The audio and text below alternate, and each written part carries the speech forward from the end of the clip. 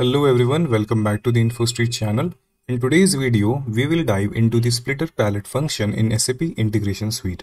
We will explore both the general splitter and iterating splitters. So now let's first understand what does the splitter palette function does. The splitter is used to break down a single message into multiple smaller messages. This is particularly useful when you need to process large messages in smaller chunks or handle individual elements separately. Okay, so now let's start. We will add an iFlow.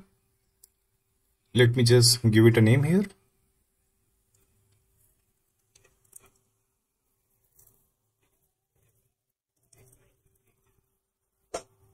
Okay. Okay, now we will click on edit. Let me use an HTTPS adapter here. In the connection, let me just enter the address.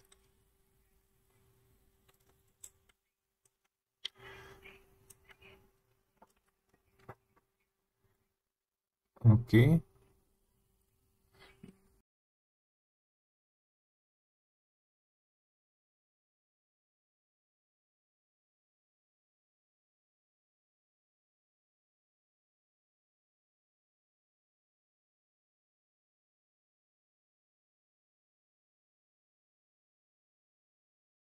So here we will add the general splitter.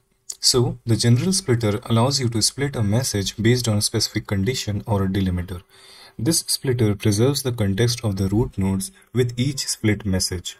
And we will see when we will deploy this iFlow, and then we will use the postman to see the response. Okay. So as you can see here, we will use this XML as a source.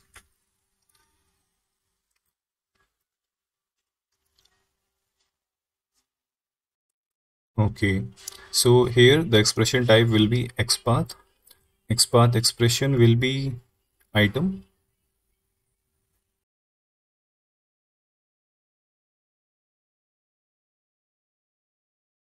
Okay, so now we will use the gather here. So the gather will combine back all the messages that we splitted into a single message. Okay, now here let me just select the incoming format as plain text and aggregation algorithm as concatenate.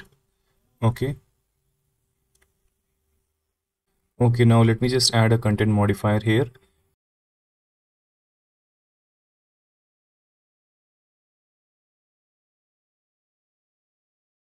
I'll be just adding one header.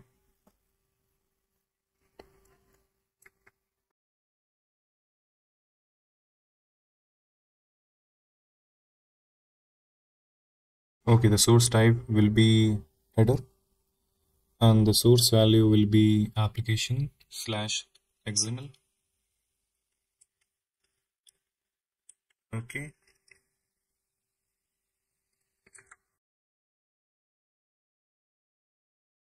Now let me just quickly deploy this iFlow.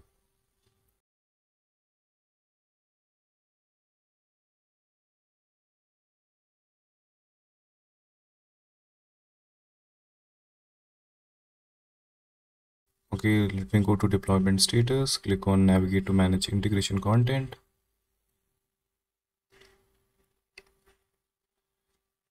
Okay. So as you can see here, we have got our endpoint. Let me just copy it and let me just paste it in the postman. Okay, let me now copy the source.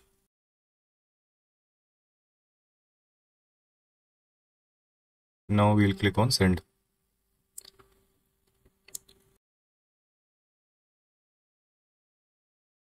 So as you can see here, the splitter preserved the context of the root node with each split message. So now we will go back. Now here we will use the iterating splitter. So this particular splitter processes each element in a message one by one. It is particularly useful when you need to apply certain operations on each element individually. And this splitter considers only the split entity and does not preserve the context of the root. and we will see when we send the request in the postman. Okay, now let me just change the expression type to XPath. The XPath expression will remain same.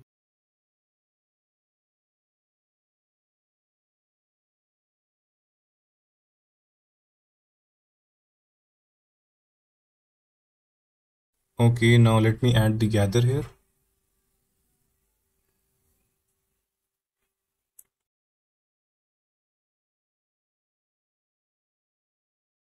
Plain text. Okay. Let me just add the content modifier, and inside it, let me create one header. Okay.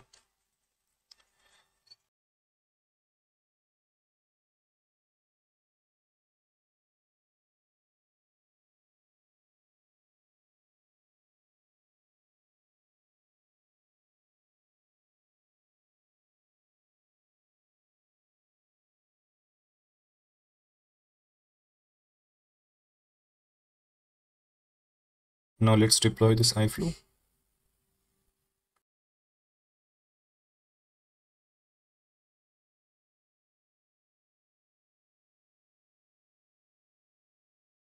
We will navigate back here. Click on send.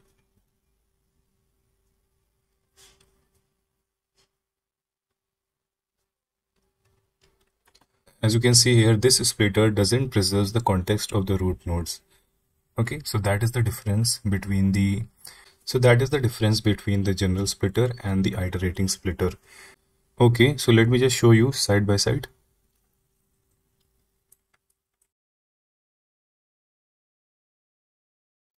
Okay, so as you can see here, in the general splitter, the splitter preserves the context, and in the iterating splitter, it doesn't preserve the context. Okay, so that was all for this video. I hope you got the basic understanding of the general splitter and the iterating splitter. Thank you so much for watching. If you found this video helpful, please give it a thumbs up and share it with your friends. Don't forget to subscribe to InfoStreet channel for more tutorials and updates on SAP Integration Suite and other tech topics. You can also leave a comment below if you have any suggestions or questions for the future videos. See you in the next video. Bye bye.